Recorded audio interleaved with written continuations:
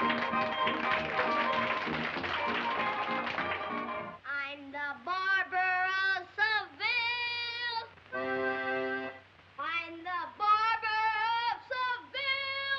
Say, what's he trying to do? I don't know.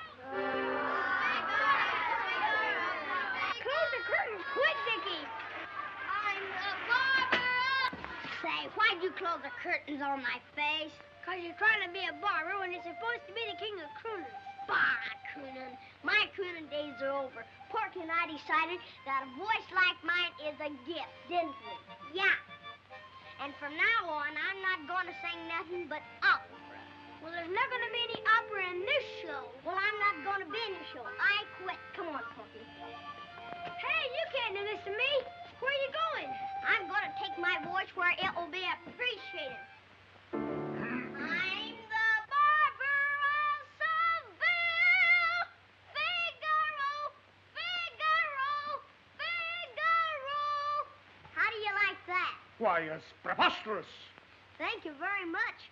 You're not so bad yourself.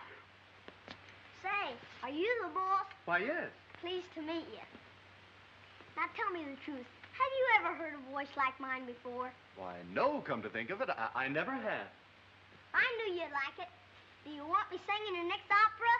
I'm sorry, but I don't need you in this one. It's all set. Well, then, when do you need me? Well, let's see. It's 3:22 now. Suppose you come back in 20 years. Swell. Say, will you put that in writing?